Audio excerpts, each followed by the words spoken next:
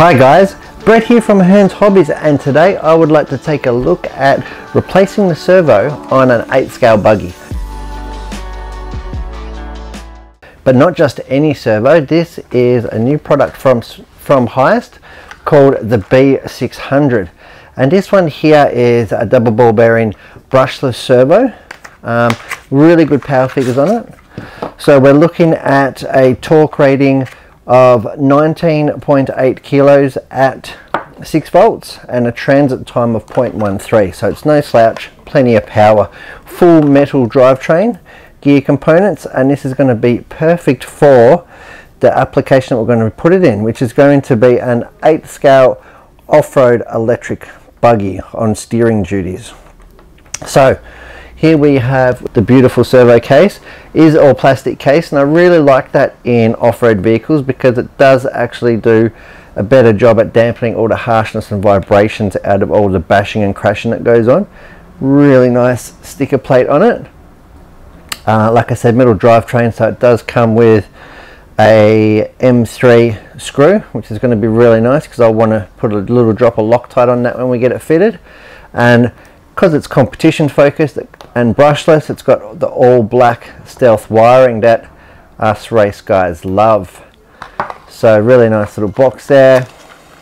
Stuff that's inside the box, it's going to be some grommets and some fixtures and fittings to get it mounted up.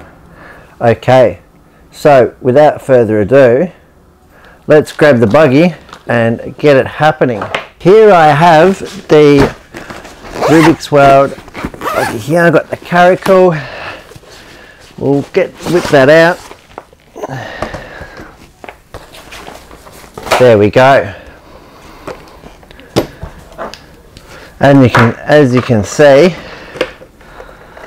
the servo that came with it has cried no more, and it is in fact stripped, which is pretty typical of a big heavy buggy that takes a pounding. Has done a bit of work, this buggy. Just plug in the battery now. Okay, so I'll grab the radio for it right here in the bag.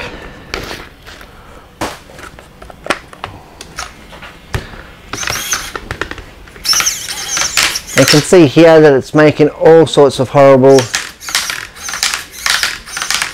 crunching and grinding noises, and that will not do for what we need it.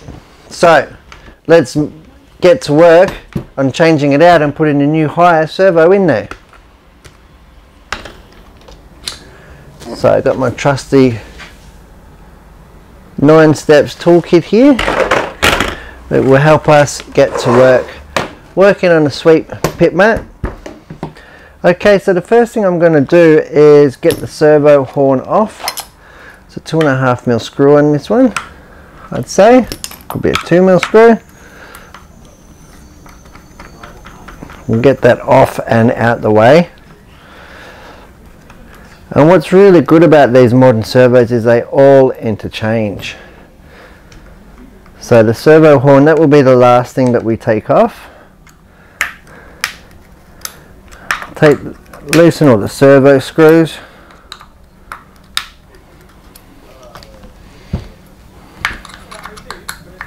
Really important to use quality tools for when you're working on your buggies. The 1.5mm here.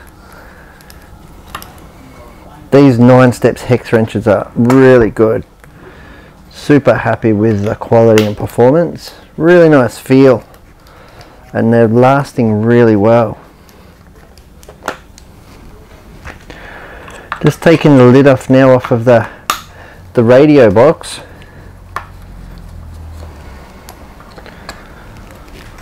Putting all my screws to the side because I'm going to have to unplug the steering servo from the receiver. Okay, beautiful little box here.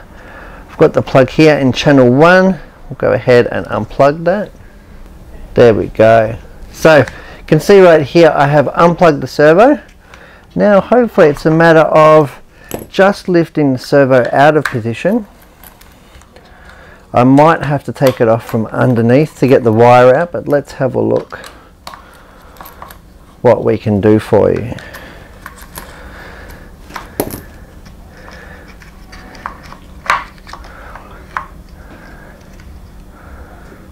Unplug this one, get that out of the way, and that's coming out really nice. This is one of the easiest servo replacements I've had to do.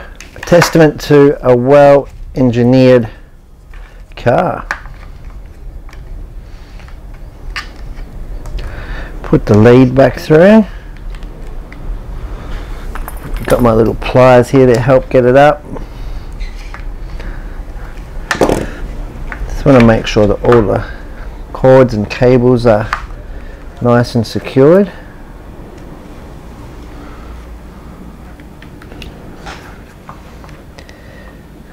In a watertight box. Plug the speed controller back in.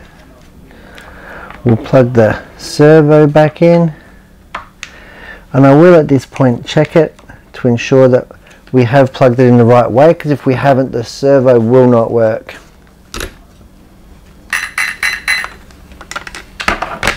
Nope. One of the byproducts of having all black wiring.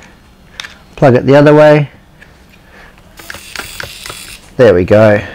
We are working.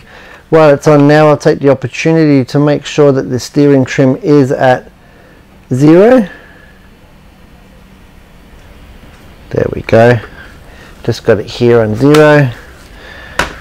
Then we'll go ahead and turn it off and get this back in. All the wires are nice and out of the way. Nothing's getting squashed. Put the antenna lead inside a little bit.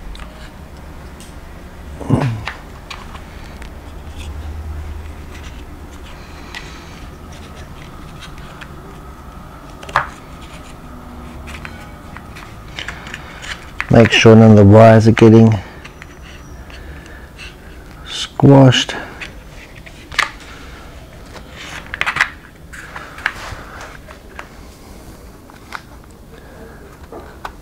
There we go, and that fits really nice. Everything's nice and tucked in.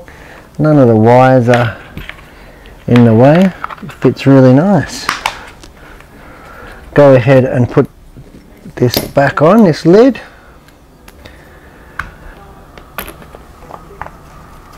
Like so. Then it's just a matter of, now that that's secured, I can do up the servo in position in the servo mount, and it's something that you want to put all 4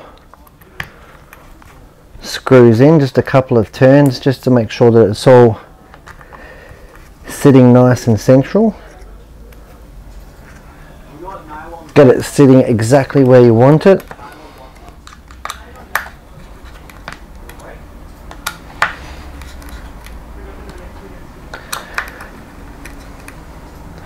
There we go. Now what I love about this Highest servo range is they are in fact 25 tooth spline, which is very, very common, and we can see here by the servo horn on this one, it is in fact a 25 spline. So this will go straight on. Just getting the trim as central as I can. Then we can go ahead and I'll put the washer back on. I'll tighten the servo horn up and we'll double check it to make sure that it's fitting all correctly.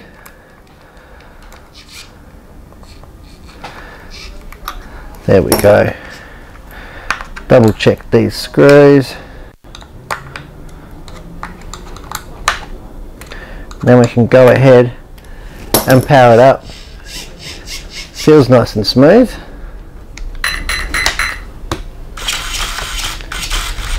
Now I've noticed straight away that it's actually operating in reverse to the standard one, so it's as simple as putting the throttle reverse switch on this radio, and we can see here that it's actually steering too far and loading up the servo. So I'll go ahead and back off the jewel weight ever so slightly.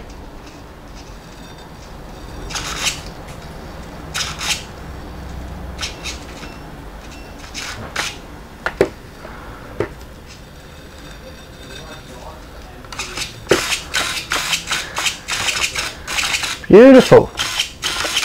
We have got a really nice action there. Super fast. No more crunchy gears. And plenty of torque. That's exactly what I want to see.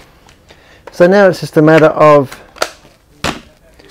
fixing the screws of the radio lid, the radio box tray, and we are done. Now I'm really looking forward to getting this new B600 servo out and testing it on track. It's all new product from Highest, and let's see what we can do. Really looking forward. I think it's going to be a really good price point and a great performer. Just do these up. And there we go. There's one final step I will do now, and that is I'm going to put, because it is a metal screw and a metal spline, I'm actually going to put a tiny drop of Loctite. I've got some medium strength Loctite here. Going to put a tiny drop of Loctite onto the screw just to ensure, in fact, that it will not rattle loose, because the last thing we want is a loose and stripped servo horn. We know it's all straight, it's not going to move now. There we go. Double check it.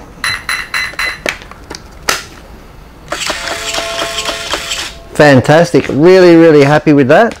Got the buggy back up and running. Very simple repair, and it's all pretty common, so don't be scared to change a broken servo in your 1/8 buggy. Well, I'm Brett from Hearns, and thanks for watching me swap over to the B600 servo.